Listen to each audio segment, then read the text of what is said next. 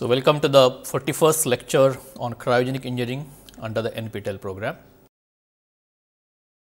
We were talking about instrumentation in cryogenics, and in the earlier lecture we were talking about the sensors for temperature measurement at cryogenic temperature levels. And in the earlier lecture we have seen non-metallic sensors like silicon diode, Cernox, ruthenium oxide. We have seen in detail how do they function, how does silicon diode function, how does Cernox function, what are the advantages and disadvantages of these various sensors are. So, we found that silicon diodes have negligible I square R losses because they got a 10 microamp current flowing through it. Cernox RTDs offer high response time and have low magnetic field induced error. So, whenever there is magnetic field, Cernoxes will be preferred.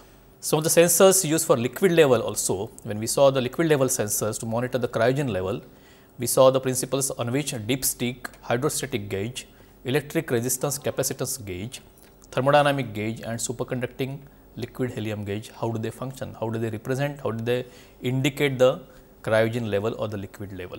Now, going ahead from temperature and cryogen levels, in this lecture we are going to talk about pressure measurement. So, pressure measurement is a very important task in cryogenic engineering. However, we are not talking about positive pressure, but we are talking about vacuum pressure, that is negative pressures, and then we will conclude this particular topic of instrumentation in cryogenics.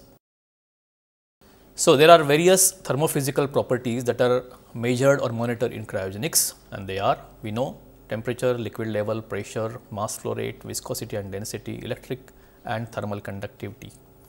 Out of which we had said that we would see temperature, liquid level and pressure in details, while others, because these are the three which are normally used in all cryogenic experiments. So, the first three are going to be dealt, out of which we have already dealt with temperature and liquid level, and in this particular lecture we are going to talk about pressure.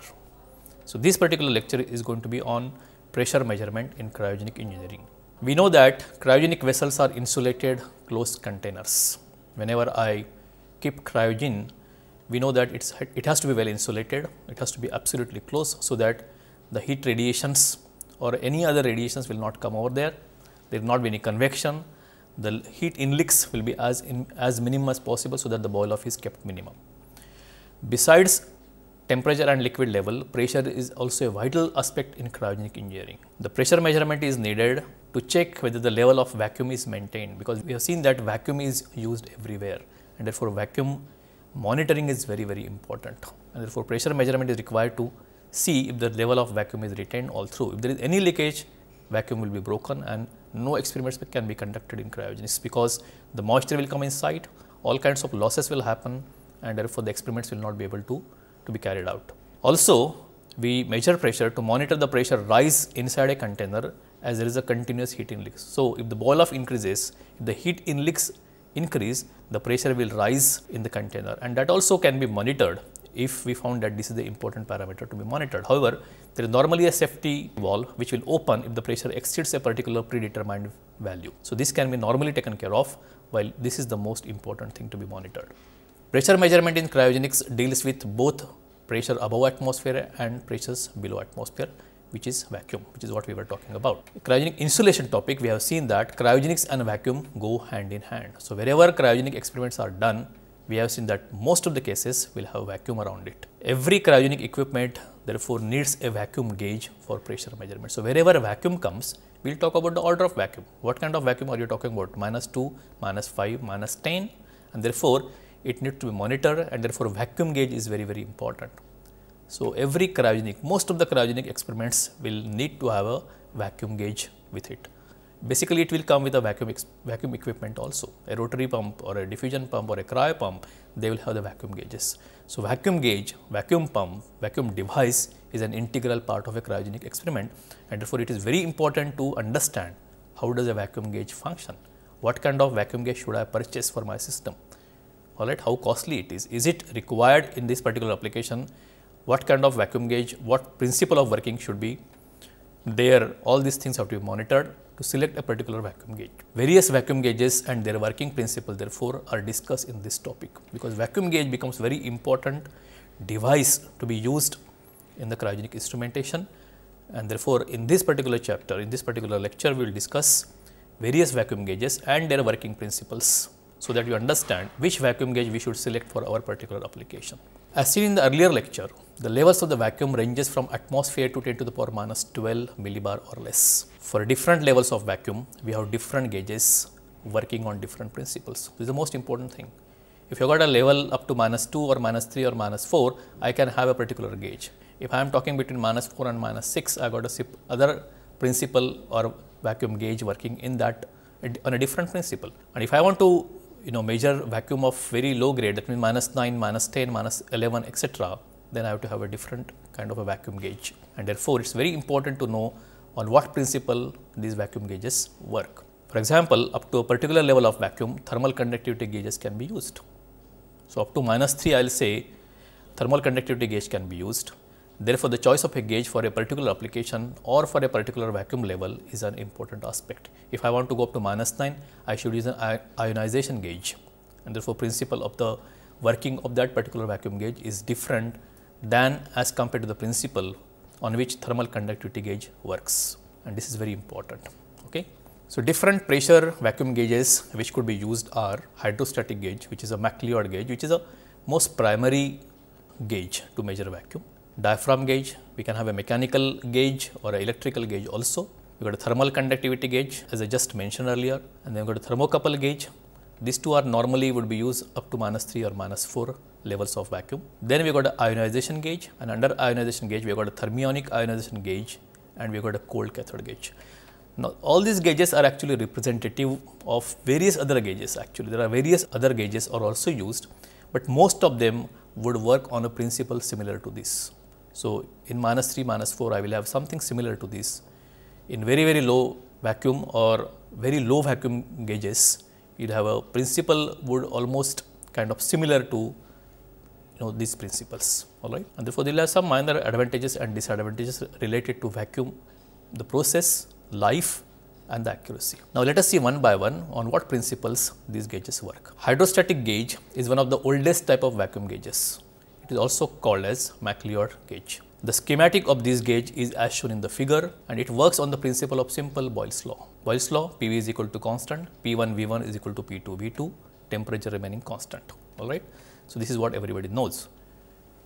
Now, this is a schematic on which the McLeod gauge works, and we can see the schematic as well as we try to understand the schematic as well as try to understand the principle on which this particular gauge works. The gauge consists of a glass U tube, which is what you see here, all right, whose left arm has a spherical bulb of a known volume. So, let us say this is a U type and this you got a spherical bulb of a known volume. The right arm is branched into a capillary tube. So, the right arm, and then is one more branch which is a capillary tube over here, and this again joins back the main arm. The right arm is branched into a capillary tube to monitor the minute changes in pressure. The capillary is marked with a zero tolerance, zero reference point. Okay, you got a zero reference point over here. It culminates back into the right arm as shown here. So, this capillary again culminates into the right arm as shown. Alright, now this reference point, zero reference point also actually is in line with the top of this arm. So, this is always what we call as zero reference point.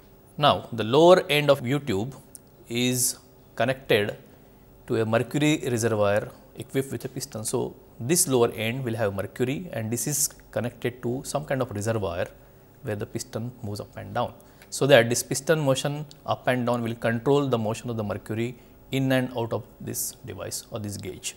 This is actually our gauge, while this piston will basically see that mercury is going up or down.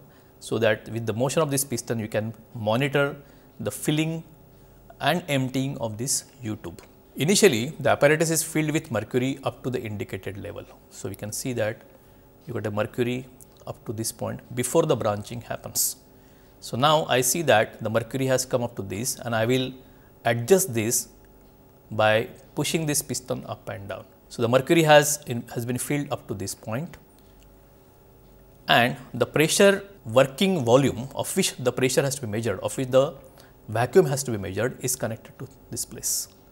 So, my experimental device or whatever the cryogenic volume on which experiments are being carried out, in which I want to have vacuum, this volume is connected to this place, all right. So, let us say we want to measure this P1 value. Let the vacuum pressure to be measured is P1.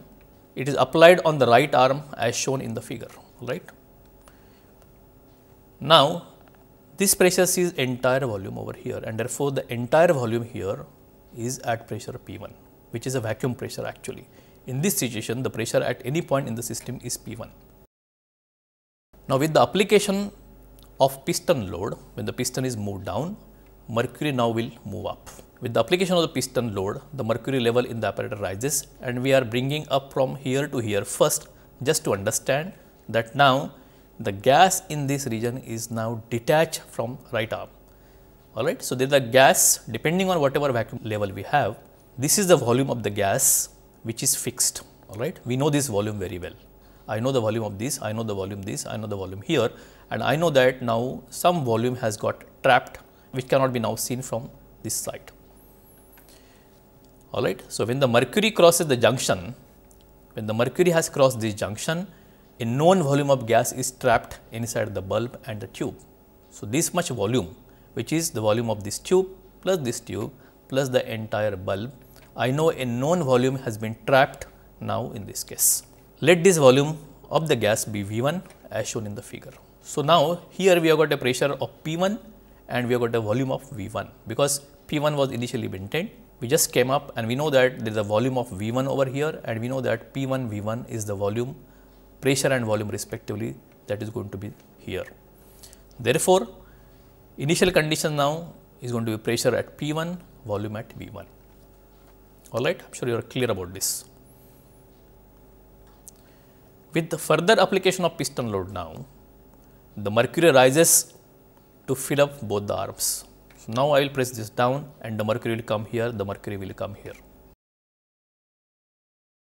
The load is applied until the mercury level in the capillary tube reaches the 0 reference point. So, I will go on pressing this piston till the point that this mercury goes up and occupies position up to this. Alright, depending on the vacuum level over here, depending on the whatever load I give, I will ensure that the piston is pressed to such an extent that the mercury will come here and stop at this particular point, my 0 reference point. As soon as mercury comes up to 0 reference point, I will stop pushing this piston down.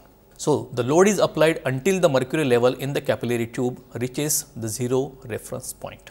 Let us see what happens now. Alright.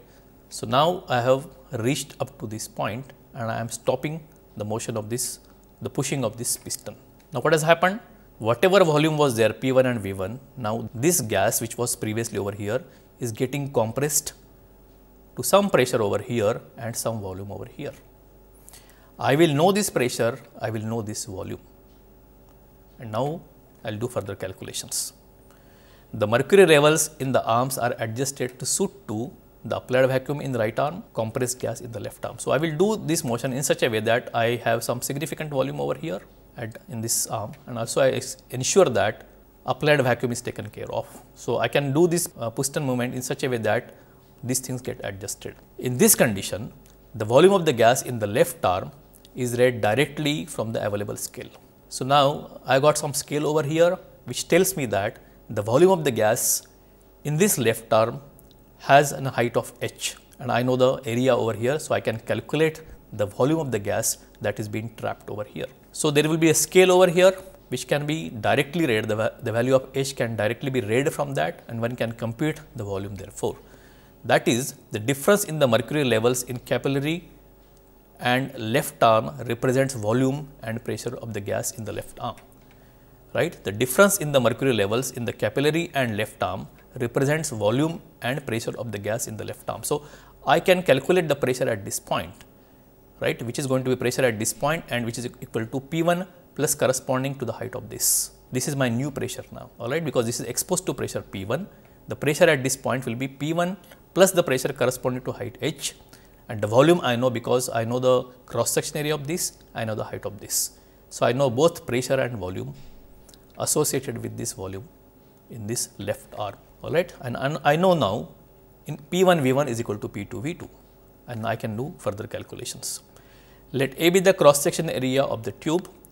We have final condition as pressure at this point is going to be P1 plus H equivalent, and volume is going to be A into H. Alright, these are my final conditions of pressure and volume respectively. Hence, applying the Boyle's law to the left arm, we have initial condition pressure P1, volume V1, final condition pressure P1 plus H, volume AH, PI VI is equal to PF VF, initial PV is equal to final PV. So, P1 V1 is equal to P1 plus H into AH, P1 V1 is equal to P1 AH plus AH square, simple algebraic thing. Rearranging the above terms, we have P1 is equal to AH square divided by V1 minus AH, and this AH term is very small as compared to volume V1 because V1 is a very big volume. Alright. The term AH being very small as compared to V1 is neglected, and therefore, we have, I will neglect this, and therefore, P1 is equal to AH square upon V1, and therefore, we can say now the pressure P1 which we wanted to measure is a function of H square, and I can do a calibration accordingly, and I can compute the value of P1 therefore. So, directly as soon as this is connected, I can adjust these things, have the value of H, and now H is going to be representative of the pressure we are talking about, because A is known to me, V1 is known to me, they are constant basically. Alright. So, pressure can be read directly as a function of now H square, and this is the way the pressure in a basic principle, using this basic principle can be read by using a simple Boyle's law, but then we have to see that the gas obeys Boyle's law. The advantages are the gauge reading is independent of the gas. Whatever gas I use, I do not have to bother about it, I can get the pressure reading done. It serves as a reference standard to calibrate other low pressure gauges. I can use this technique to calibrate other sensors also, and there is no need for any zero error corrections. There is nothing called as zero error connections. Everything we are doing by pushing the piston up and down, I do all the measurements. The disadvantages are the gas should obey the Boyle's law as I said, which is important. That means the gas should be an ideal gas, and it does not give a continuous output. So, whenever I want to measure, I will do the piston up and down, and therefore, I will not get a continuous reading. If the vacuum breaks, I will not get a knowledge about this, because every time I will have to measure the vacuum whenever I want to. There are some disadvantages of this particular McLeod gauge. Okay, coming from McLeod gauge now, let us see other gauges also. For example, we have got a diaphragm gauge. The schematic of a diaphragm gauge is as shown in the figure. So, we got a diaphragm which is shown over here, we got a working space here, and we got a vacuum to be measured, alright, and we got a P reference point over here and some signal at this point. So, it consists of a low stiffness corrugated Teflon diaphragm, which is my diaphragm over here. On the left side of the diaphragm, a reference pressure P reference is maintained. So, I got some reference pressure on this side, and I got some vacuum or some pressure which is to be measured on the right side of this diaphragm. On the right side, the diaphragm is exposed to the test pressure. Alright. So, the test pressure is the one which we want to measure. In this device, a deflection is caused by a pressure difference across the corrugated diaphragm. That means, you will have some pressure difference between the pressure to be measured and a reference pressure on this side. Depending on this pressure difference, this corrugated diaphragm will go up or down. It will come on this side, it will come on that side, depending on who is higher. Now, this deflection of the diaphragm actually is getting calibrated. It will send a signal to our measuring device, and that is the simple principle of a diaphragm gauge. This pressure signal or the deflection is amplified either by mechanical or electrical arrangement to read the pressure directly. So, simple diaphragm motion is going to be amplified, and it will fade to some kind of a signal which could be mechanical signal or electrical signal, and this is a simple principle of diaphragm gauge. The amount of diaphragm's deflection decides the accuracy and sensitivity of the gauge. So, how much deflection occurs will show the sensitivity of the device.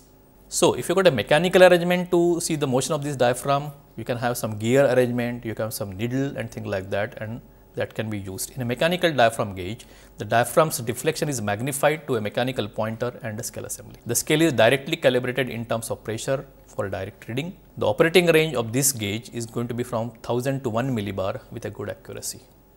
Alright. Instead of mechanical, I can have some electrical signal coming out of it.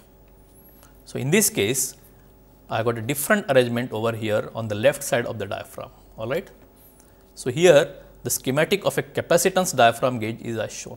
So, whenever I got an electrical signal I want, I can use a capacitance diaphragm gauge. So, depending on the motion of the diaphragm, the capacitance on the left side will change, which will be representative or which will be calibrated to tell me what the pressure is there on the right side. So, it consists of two capacitance electrodes in the form of concentric circular disc D, which is what you see. Alright, there are discs D and A also, circular annulus A. So, you got two discs, one it D and annulars A. Alright. These two electrodes are deposited on a ceramic substrate S, and you can see there is a S ceramic on which these two capacitance electrodes are placed. Alright. These two electrodes are placed in the close vicinity of an inconel diaphragm. So, you got a diaphragm which is this and it is connected to this. Now, the circular annulus capacitor is grounded at G, and this is going to be grounded at G. The whole assembly is connected to an AC electrical bridge in which a change in capacitance is calibrated directly in terms of pressure. So, whenever there is a motion of diaphragm, the capacitance change would happen over here, and this capacitance change is going to be connected to a AC electrical bridge, and whatever changes happen in the capacitance depending on the pressure change on right side, it will be shown up over there, or this capacitance change directly can be calibrated in terms of vacuum pressure, and that is a simple principle of electric diaphragm gauge. Therefore, in an electrical diaphragm gauge, the deflection is fed to a movable capacitance assembly. These gauges are more reliable and accurate as compared to the earlier design. Need not be any mechanical assembly, there will not be any gearing mechanism or thing like that. It is just the capacitance change which may be amplified and fed to a signal, and directly the reading of the vacuum on this side can be taken using this electrical diaphragm gauge. It is important to note that the accuracy and sensitivity of the gauge is independent of the composition of the gas. Alright. So, basically this assembly does not see the gas pressure just presses this inconel, or inconel motion is occurring only with the gas, that is it. The composition of the gas does not come into picture. Now, let us come to the other aspect, which is thermal conductivity gauge, and this is quite commonly used gauge, thermal conductivity gauge. Now, it is based on a simple principle that this figure shows. What is this figure show? The figure shows the variation of thermal conductivity of a gas with residual gas pressure of N2.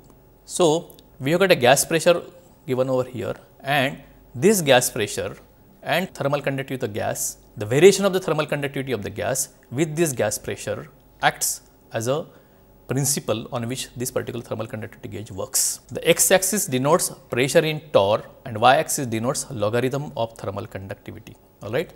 So, these are logarithmic scale of thermal conductivity of the gas, while the x-axis gives the pressure. So, you can see the pressure in torr -1, -3, -5, etc. Now, what you can see from here, when you got a pressure range of 10 to the power -3, the variation of the conductivity is almost linear, approximately linear, while above that it is flattened and below that also it hardly shows any change.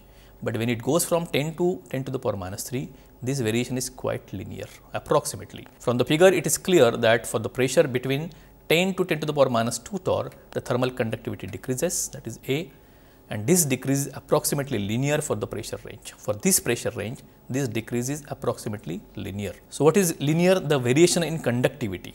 The conductivity varies linearly for this particular pressure range, and therefore, this conductivity change can be considered to calibrate the pressure. So, whenever the conductivity change, the Q conduction will change, and therefore, that Q conduction will be indicative of the pressure during this pressure range. That is, K gas is directly proportional to the pressure in this range. Once you say K gas, the heat conducted by that gas is a function of K gas, and therefore, Q conduction through the gas is directly proportional to the gas pressure in this range. So, if I can calculate Q conduction, if I got some representative value of Q conduction, I can relate Q conduction to the pressure of the gas. Pirani gauge works on this above principle, and therefore, Pirani gauge always works on thermal conductivity, and very commonly Pirani gauge is used up to 10 to the power -3 torr pressure measurement. Alright. So, thermal conductivity gauge also is called as Pirani gauge.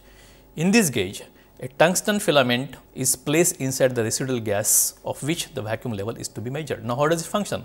So, we got a tungsten filament which is placed in the gas, and this is residual gas in around this pressure range 10 to the power -3 torr.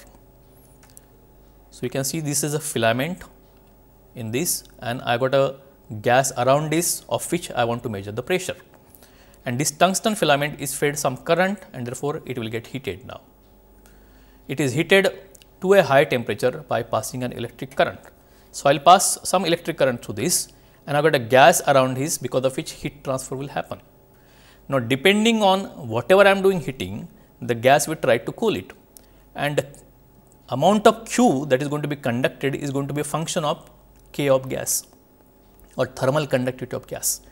And we know that in a given pressure range, the thermal conductivity is a function of that pressure range. So, if I could get the temperature over here, or if I can have some representation of this Q conduction, this temperature also will change the resistance of this filament. All right. So, change in the resistance of this filament is representative of Q conduction, which is representative of the temperature at this point. So, it is heated to a high temperature by passing an electric current. The temperature of filament, thereby its resistance changes with Q conduction. So, whatever Q conduction happens over here will change the temperature and thereby the resistance of this particular filament. Now, if I put this particular element in a Wheatstone circuit, all right, some imbalance will get created because of the change of resistance of this, and this will be indication of the pressure at this point. The Q conduction is a function of K gas, which directly represents the pressure. So, ultimately the change in resistance of this filament would represent the change in pressure. All right. This filament is connected to one of the arms of the Wheatstone bridge as shown in the figure. So, now I can put this filament and this resistance in the Wheatstone bridge, and I have got some voltage, and I can see the imbalance D because of the change of resistance over here, which will happen because of the change of pressure in the residual gas around here.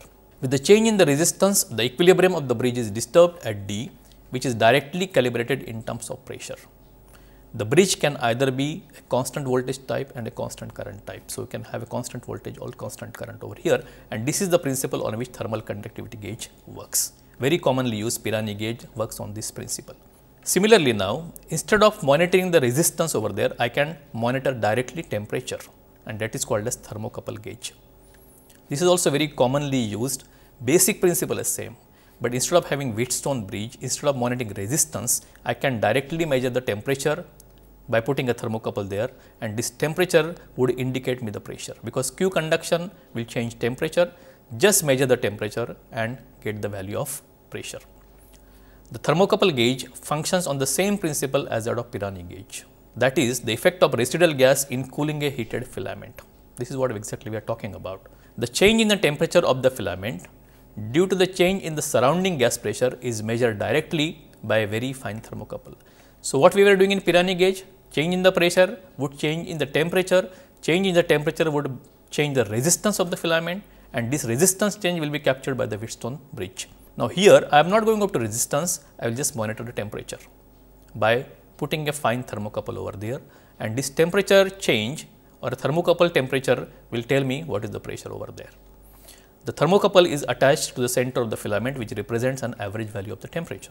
This thermocouple voltage is magnified and it is calibrated to denote the pressure reading. So, whatever temperature I see because of thermocouple, it can be magnified and you can see the pressure reading directly. The operating range of this gauge, of this Pirani gauge as well as thermocouple gauge, is between 5 to 10 to the power minus 3 millibar. The application of thermal conductivity gauge are widely found in the rotary and soft. Most of the pumps will have Pirani gauge or thermal conductivity gauge. This is widely used up to 10 to the power minus 3 millibar. In these pumps, these gauges are used for continuous monitoring of backing line pressure. They are commonly used, continuously used. The advantages of these gauges are a fast response time offered by these gauges. They offer an appropriate solution in case of control applications. Because there is a fast response, you can take corrective action immediately looking at these gauges, and therefore, they are always used in some control applications. These gauges are often preferred due to their robustness. They are low cost devices also as compared to other gauges. So, after Pirani gauge, thermocouple gauge, let us see thermionic ionization gauge, and let us see the principle on which it works. In an thermionic ionization gauge, the residual gas molecules are ionized using an electron beam. Simple principle, ionization. So, you got a simple principle of A. In the above reaction, we see that A is a gas molecule. So, A is a gas molecule which is hit by an electron, as a result of which A gets ionized to A plus and you got 2 electrons. So, you can see that as soon as the electrons are bombarded on this gas molecule, you got ionized current, you got a plus and 2E minus.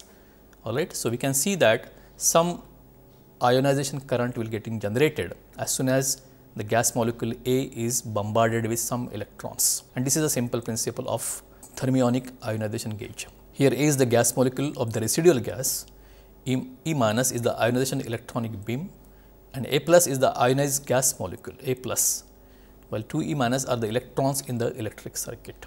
This reaction produces 2 different types of current, they are I plus and I minus, both will be called as ionic current. And this is a simple principle. What we are doing basically is bombarding electrons on the residual gas molecules and producing this current.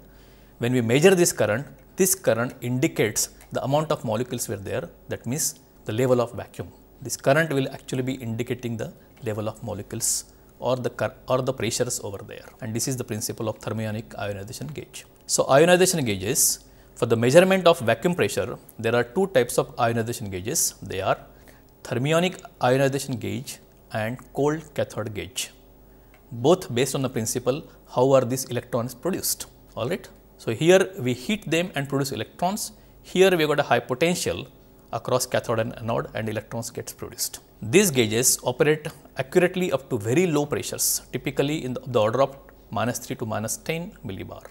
So, these are gauges which are used for very low pressures, for very low vacuum up to -10 millibars. While the earlier one which we have seen, they were up to -3 millibars. So, the principle of its working, it is thermionic ionization gauge. The schematic of a thermionic ionization gauge is as shown in the figure. It consists of, as you can see here, a filament, grid and collector, 3 elements. It consists of thermionic filament F, cylindrical open mesh grid G. So, you can see a grid over here which has mesh kind of thing. So, it has got some porosity associated with it, and then what we have is an ion collector C, alright, and the working gas, the residual gas will be around over here. So, what is happening? The thermionic filament F emits the electrons to ionize the residual gas. When heated, the thermionic filament F will produce the electrons, and these electrons will travel from here to here, and they will ionize the gas around here. The mesh grid G traps the electron to measure the electron currents. This grid actually ultimately will trap all the electrons coming on it, and this will measure the electronic current. The filament is charged with a positive potential of plus 30 volt. The grid is maintained at a high voltage which is 180 volt over here. This large positive potential difference is required to accelerate the electrons in least possible time. Alright. So, they got high voltage over here, and therefore, the electrons will come over here in as fast as possible. The ion collector C is earthed in order to maintain a 0 potential, while this is at 0 potential. Alright. So, high potential in between, you got some potential at filament F, and this is earth at 0 potential.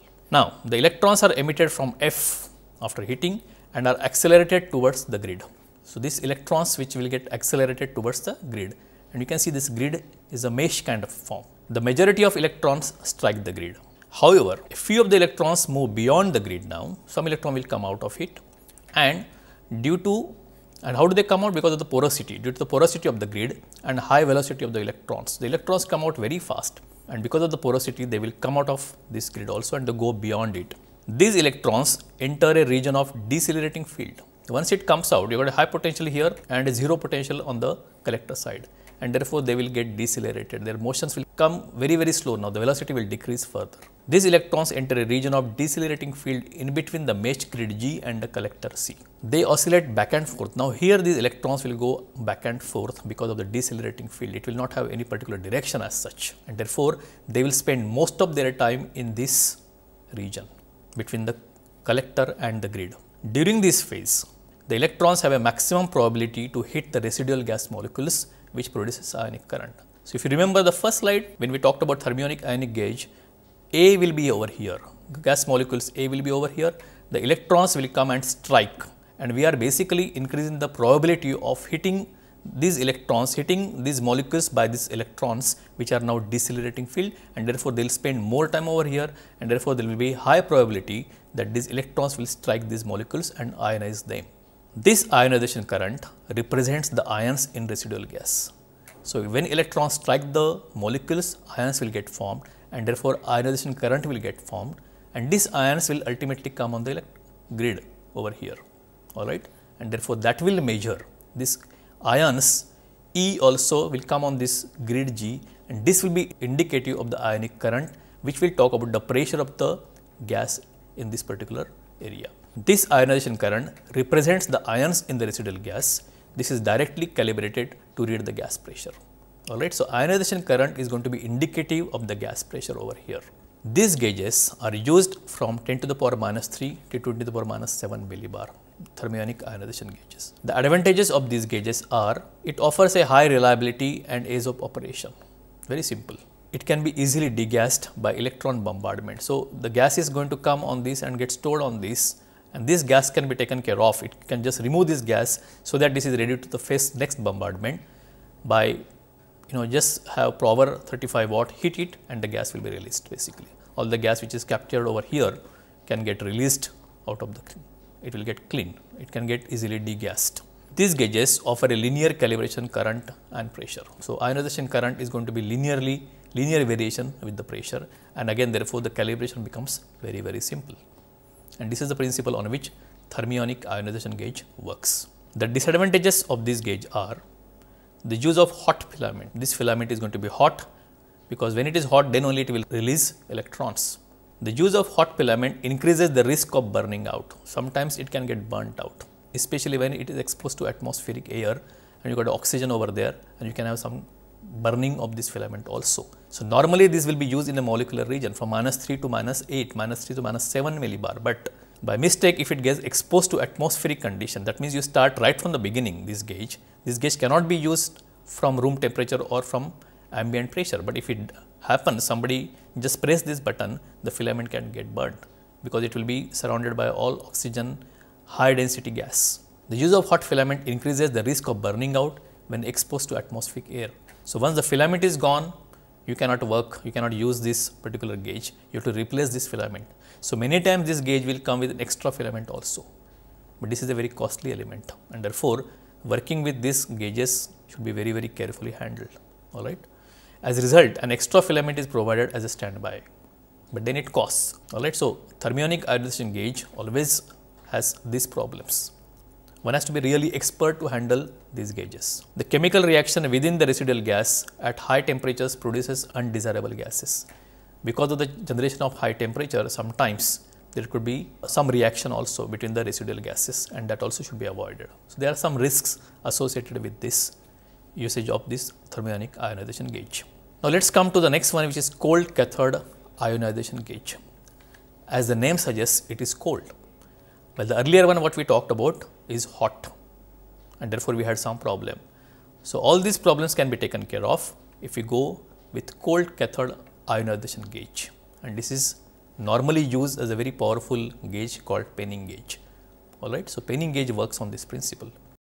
As mentioned in the earlier slide, the thermionic gauges exhibit a risk of burning out of hot filament. This led to the development of cold cathode ionization gauges. These are also called as penning gauges, which are widely used at very low pressure. So, every device which wants to have a pressure of -6 to -7 will have a Pirani gauge and penning gauge as combination, Pirani penning.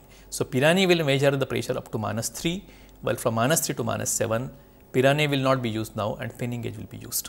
And this is generally observed two gauges that will come on every machine, every vacuum equipment. Okay, let us see how it works. The schematic of a penning gauge is as shown in the figure. So, the schematic, you can see that it has got a cathode and therefore, it has to have some anode also. It consists of an anode ring as shown over here. So, this is the anode ring, a circular anode ring. It is placed between the two symmetrical cathode plates. So, you got a cathode plate top and bottom and in between anode. The cathode plates are grounded at G. You can see grounding at 1G. So, you got a positive, negative and grounding at G here. The anode is charged with a potential difference of 2 kilovolt. The high potential between cathode and anode has 2 kilovolt potential difference here. Now, in this so you got an electrical field which is coming over here. In addition to that, what we have is a magnetic field. An actual magnetic field of about 0.05 Tesla is maintained across the entire setup. alright. So, we got a magnet on this side, magnet on this side, I got a magnetic field at perpendicular direction to this. So, you got an electric field, you got a magnetic field, and therefore, the motion of electrons is going to be subjected to electrical field and magnetic field also. Very often, a permanent magnets are used to provide this field. The combined crossed electric and magnetic field produces increased length of travel of electrons. So, when operation starts, the cathode will release electrons and they will go to anode. But because of this magnetic field, they will take a large time, a very long time, they will take a long time to reach from cathode to anode from other side, alright. And this increases the probability of hitting the electron as we saw in earlier case. This increases the probability of ionization. So, you got a working gas of which you want to measure the pressure would be here. And what we want to do basically here is to see that the electrons going from cathode to anode, because of high potential between them, will hit these molecules, and we want to increase the probability of hitting these molecules because of application of magnetic field. Because the electrons are moving in a magnetic field, they will go in a very spiral way, they will go up and down spiral way, they will take a very long time to reach from cathode to anode. This will increase the probability of electrons hitting the working gas molecules. This increases the probability of ionization, the electrons are finally collected at anode. Alright, so cathode electrons get released, they will go to anode.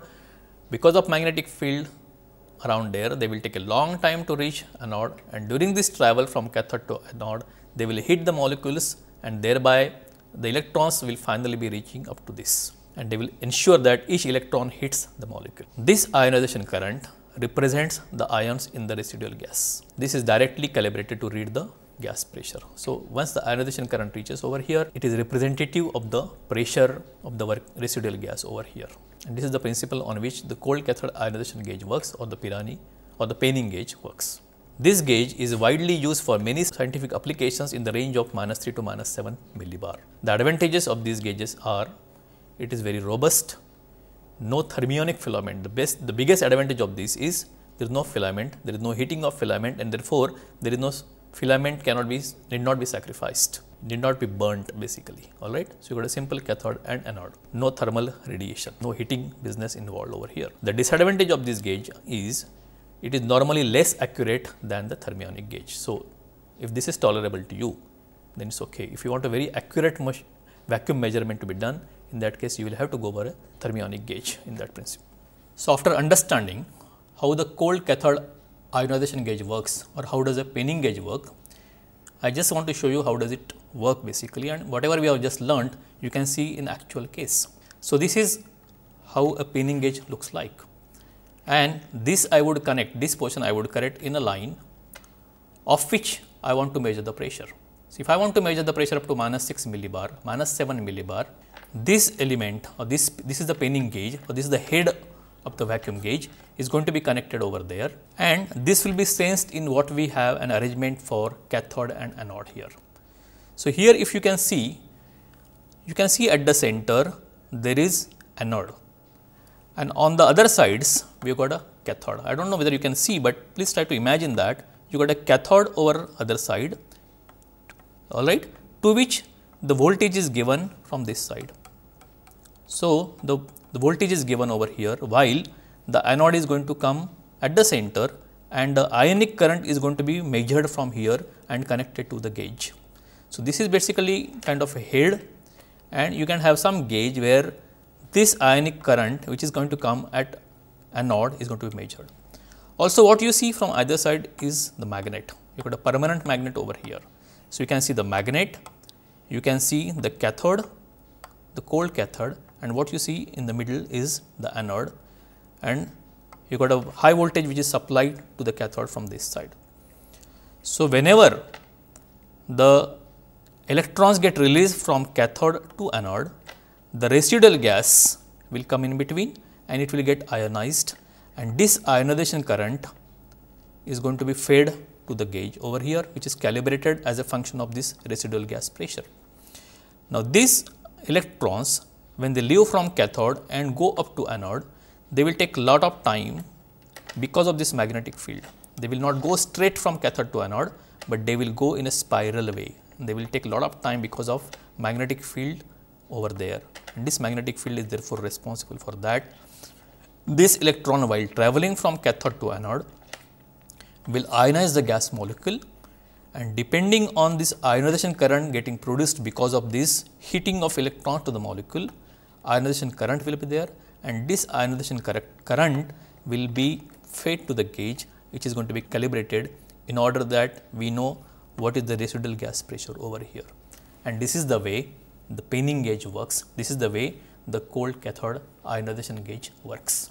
The conclusions that could be drawn from the entire topic of instrumentation: in cryogenics, there is a need to monitor various properties like pressure, temperature, liquid level, etc. for safe operation. Thermocouple works on Seebeck effect. This is what we saw. We have seen PT100, PT1000 are some of the commonly used RTDs in cryogenics. So, we have seen thermocouples and RTDs that are normally used up to 30 to 40 Kelvin, from room temperature to 30 to 40 Kelvin temperatures. Some of the commonly used non-metallic sensors are silicon diode, Cernox, ruthenium oxide. So, for lower temperatures now, below 30-40 Kelvin, to have a very good measurement, these are the sensors that could be used, which are silicon diode, Cernox and ruthenium oxide. Sensors used to monitor liquid level are dipstick, hydrostatic gauge, electric resistance capacitance level gauge, thermodynamic level gauge and superconducting liquid helium level gauge. We have seen how these level gauges work. We have seen the principles of their working. And in this particular lecture, we have seen different pressure oblique vacuum gauges used, and we have seen the principles of working of MacLeod gauge, diaphragm gauge, thermal conductivity gauge, thermocouple gauge, thermionic ionization gauge and cold cathode gauge, of which, as I told you, the thermal conductivity gauge is called as Pirani gauge normally, and cold cathode gauge is normally referred to as penning gauge, and these are normally used to measure the vacuum up to -7, between -3 to -7 millibar, while thermocouple gauge and thermal conductivity gauge will be used up to -3 vacuum. So, up to -3 we can use thermal conductivity as well as thermocouple gauge, while cold cathode gauge and thermionic ionization gauge could be used up to -7 millibar. Pirani and penning gauges are used for high vacuum levels. For less vacuum levels, other gauges are used. Thank you.